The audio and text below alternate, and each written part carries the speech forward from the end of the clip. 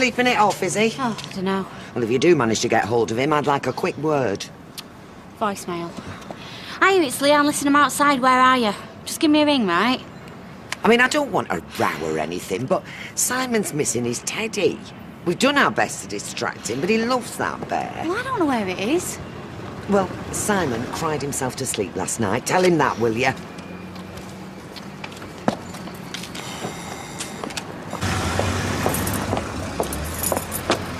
So, what happened to you?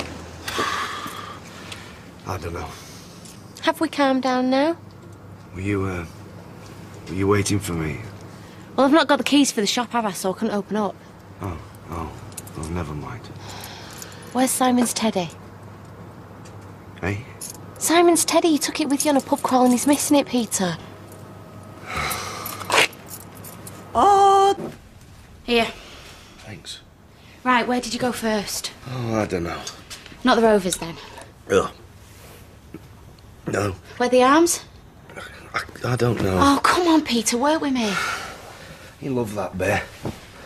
He used to take it to the hospital every day when he went to visit his mum.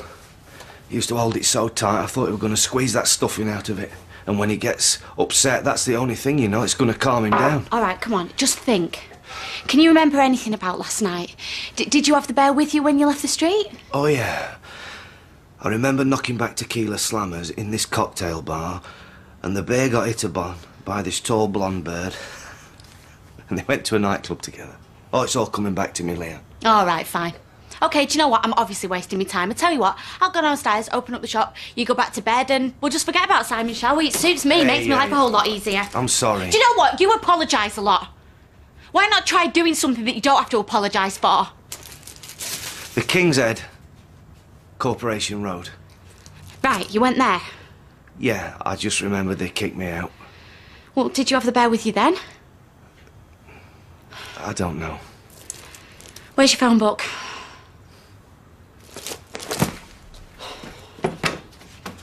It's sort of chocolate brown. White paws. White paws. I don't know, a foot, 12 inches? No, smaller, 8. Oh, sorry, it's probably a bit smaller than that, about 8 inches. Right, OK, well, can you let me know if it turns up? It's really important. All right, thanks. No sign of it in lost property. Are you sure you didn't go anywhere between the Anchor and the cocktail lounge? Why did I take it into town? What stupid point was I trying to make? Can I help you out with that one?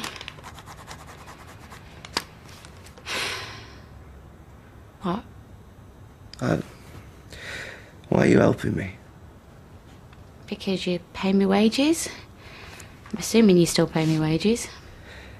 Yeah, I do, but... Oh, I don't know. Do you know what? Believe it or not, I'm actually quite good at helping people. Did it with my dad often enough. Cleaned him up, dusted him down. And besides, I've been on the other side and all. I've done my own fair share of stupid things. You ever broke a kid's heart? Not yet.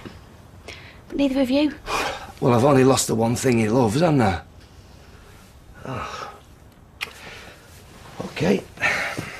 Time to go and tell him. Time to face the music. Peter, I think you should go and clean yourself up first. You're a mess. You think that's going to make it any better? Can't make it any worse, can it? Go on. I'll open up the shop.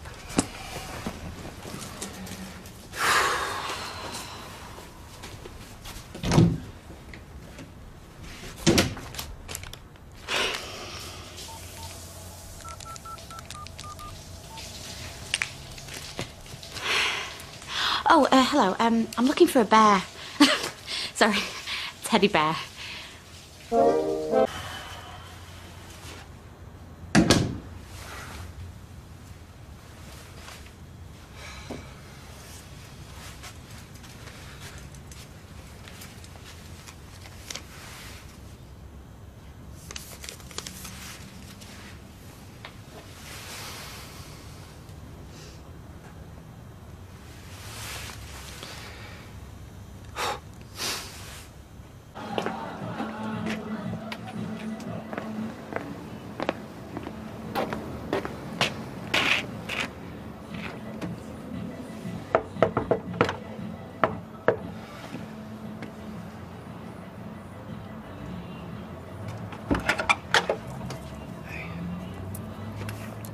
You look terrible. I messed up. I know I did, and I'm sorry. Can I see my son? Deirdre, please, can I come in?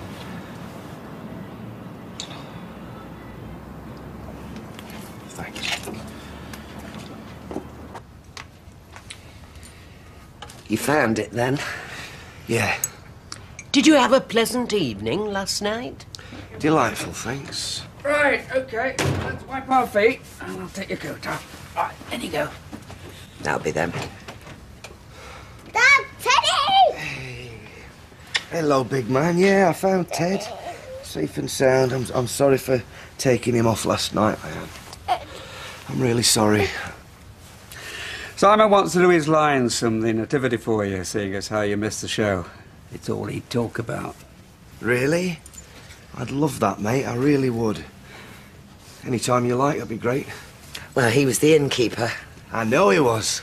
So, you could be Joseph? If you'll be Mary. Why not? Fancy being the donkey? If you'll be the drunken Bethlehem bookie, passed out face down in a pool of your own... I tell you what, Simon, why don't you use the door as the entrance to the inn? Yeah.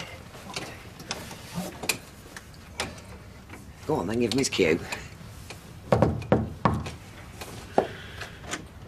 Hello? Do you have a room for the night? Sorry, there's no room at the inn. But my wife is heavy with child.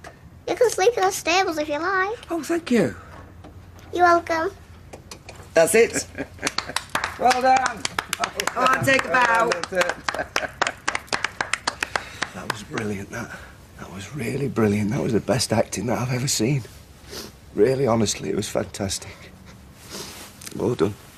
I loved it.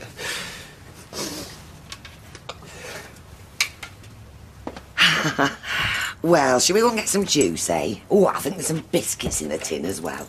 She's...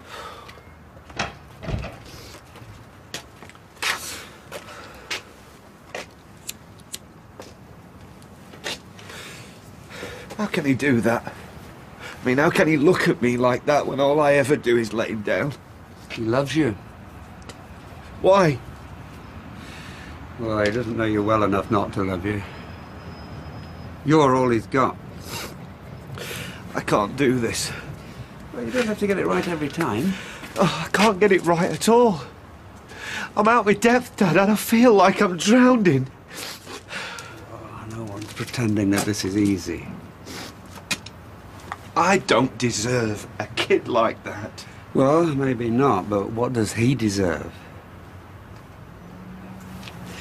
He needs you. And it seems to me that you need him just as much.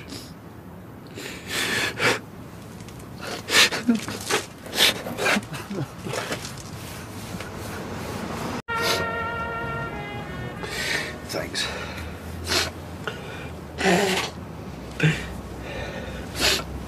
I just feel so flaming useless, you know. I know. No, you don't. Peter, I know exactly how you feel. When your mother died and I suddenly became a single parent, I was absolutely terrified.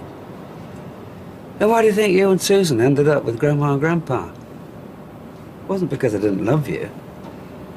It was because I simply couldn't cope. How come you never said? I never said a lot of things. It doesn't make them any the less true. Why me, Dad?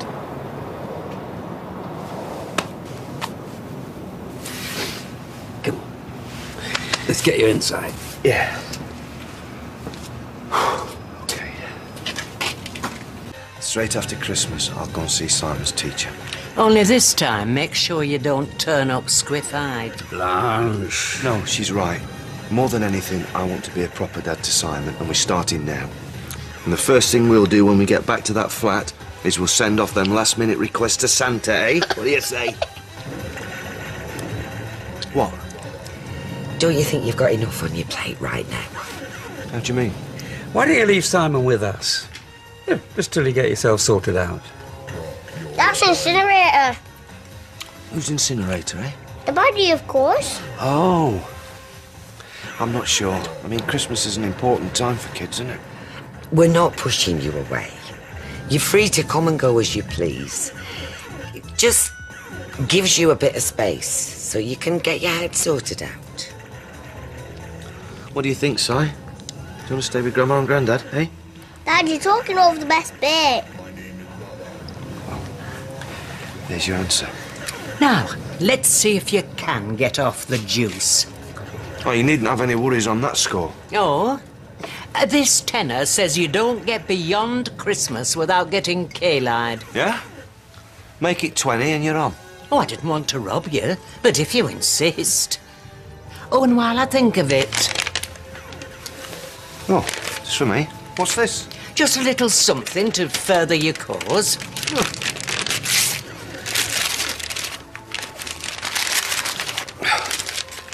Oh, it's a breathalyzer. Thank you. That's just what I always wanted. Call it an early Christmas present. Ta. Night. Oh, hiya. Hey, oh, thanks. I just wanted to say thank you for finding Ted. Ted? Who's Ted? Well, I'll give you a clue. His middle initial is E and his last name's Bear. Ah, well, it was my pleasure. I know what it's like losing someone as a kid. I've never quite recovered from losing my toy rabbit on a bus when I was 6. What was your rabbit's name? Funnily enough, it was Peter. In fact, I was that rabbit. So, how are things with Ken and Deirdre then? Oh, yeah, no, they were great. They even offered to have Simon over Christmas. Oh, that's brilliant. It's great. Give you a bit of space, eh? Yeah. Ah, which reminds me, there's an empty flat up there, so I could rustle you up an omelette. Oh, sorry, I can't. I'm off into town. Oh, OK. It's just I've not done half my Christmas shopping yet. Look, it's not because you think I'm a liability or anything. No, we're still mates. Mates. Is that all we're gonna be? Mates? I haven't decided yet. But whatever you do, don't stop trying, eh? See ya. See. Oh, I'm so...